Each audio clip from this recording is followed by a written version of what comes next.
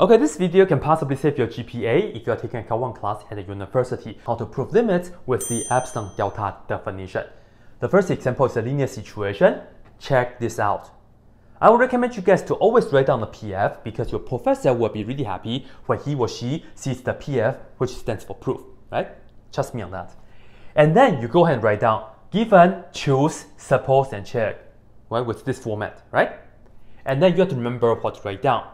First, when you are doing the epsilon-delta definition of a limit, you always start with given epsilon is greater than 0, and that's exactly what I have on my shirt. And then you say choose delta to be something. This right here should be based on epsilon, but unfortunately we don't know what it is at the moment. It's okay. Just go ahead and leave it blank for now and move on. A lot of students, they get stuck right here and they don't know what to continue. That's bad. Seriously, it's okay. Just leave it blank for now. And then you continue right here. You say, suppose the absolute value of this minus that, namely the distance between x and 2, right? So you just go ahead and write down x minus 2.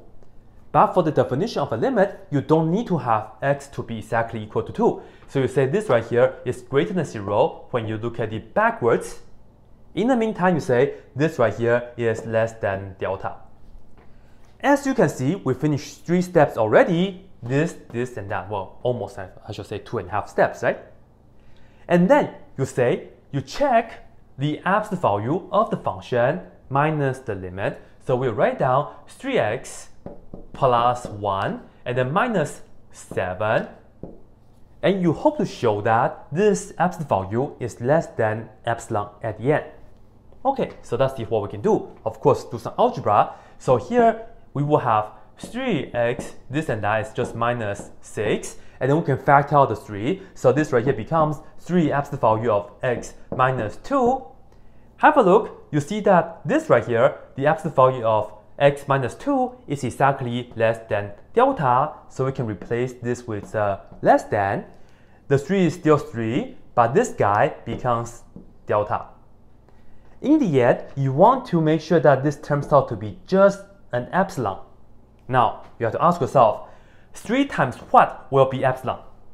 Well, we know that 3 times epsilon over 3 will be epsilon because the 3 will cancel out. So that means you just have to make delta equal to epsilon over 3.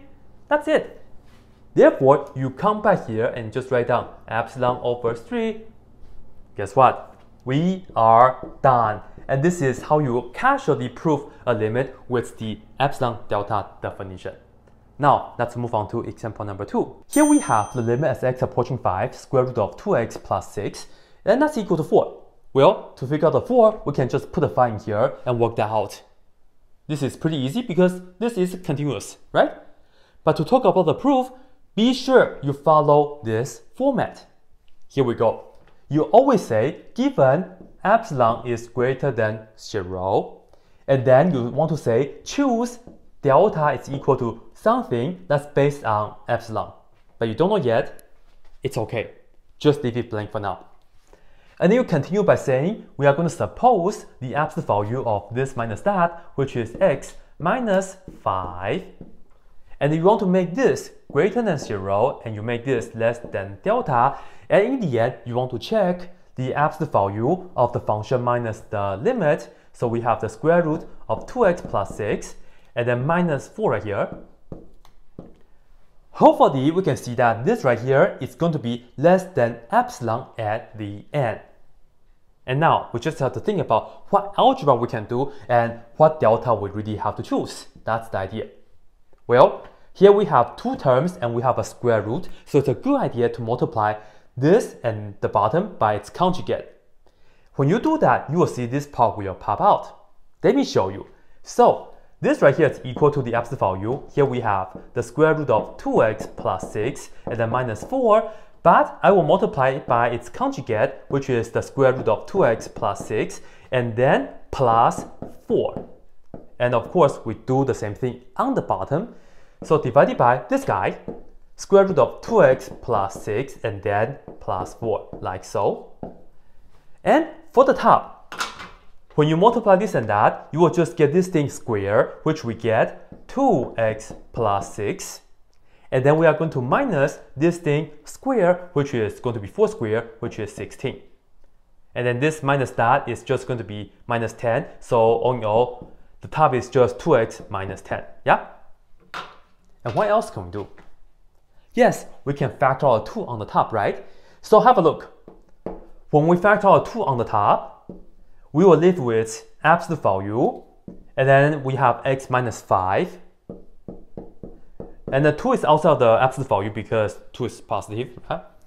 And then you see on the bottom, the output of the square root is never negative, and if you add 4 to it, it's always positive.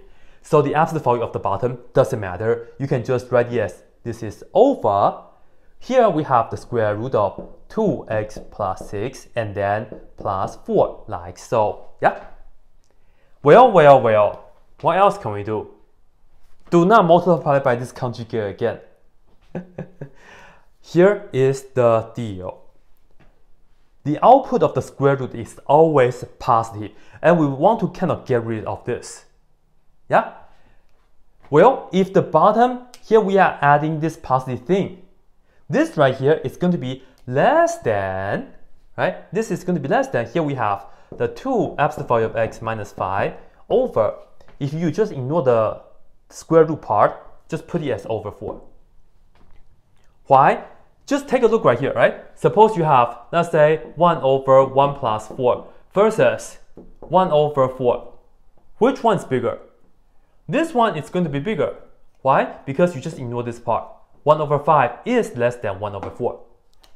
Because this is positive, so this inequality is true.